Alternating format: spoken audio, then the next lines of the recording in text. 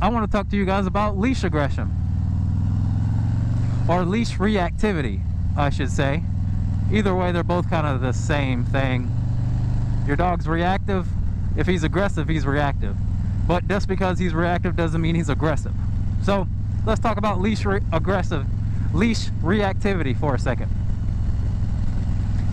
So your dog is on leash. If he decides to be barking at people or dogs, it is because he does not want to be around them. Okay? If your dog barks, lunges, bites people on walks, your dog needs a break from people on walks. Period.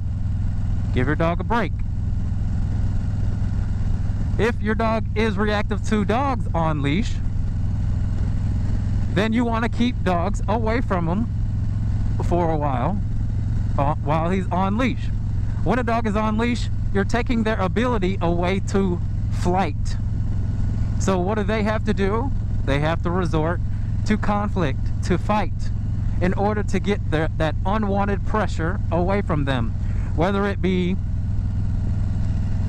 people or dogs or bikers or whatever, or cars. Some dogs are even reactive to cars. So leash aggression, you will have to make sure you give your dog a job to do on the walk. In order to get over his insecurity, he needs something to do to occupy his mind. He can't piss everywhere, he can't shit anywhere, he can't sniff everywhere. He's got to have a job to do. He's got to be able to focus. So making him heel by your side with a loose leash is how you get that. Okay, so I have a video on how to do that. I'll put a link in the description, and so you can go straight to the how to walk. Okay, and it details what equipment to use, and again the technique that needs to be used in order to get your dog to walk loose leash beside you.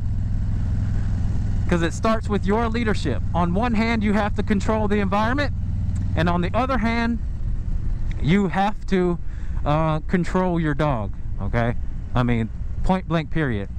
90% of people do not know how to use the leash. The leash is not to keep your dog from running from you. That's not what it's for. Yes, it is used that way, but the leash is actually a tool that you can use to get your dog to behave well off leash. Off leash. That's the goal for any dog. Every dog should be trained on how to behave off leash, and how you get there is that heel with a loose leash, like I was talking about before. Okay, let me breathe here a little bit. Okay, hope you guys can hear me. So yeah, loose leash. Use the leash as a tool, not just an apparatus to keep your dog from running from you. Okay, that's like what they used to do to slaves and shit. So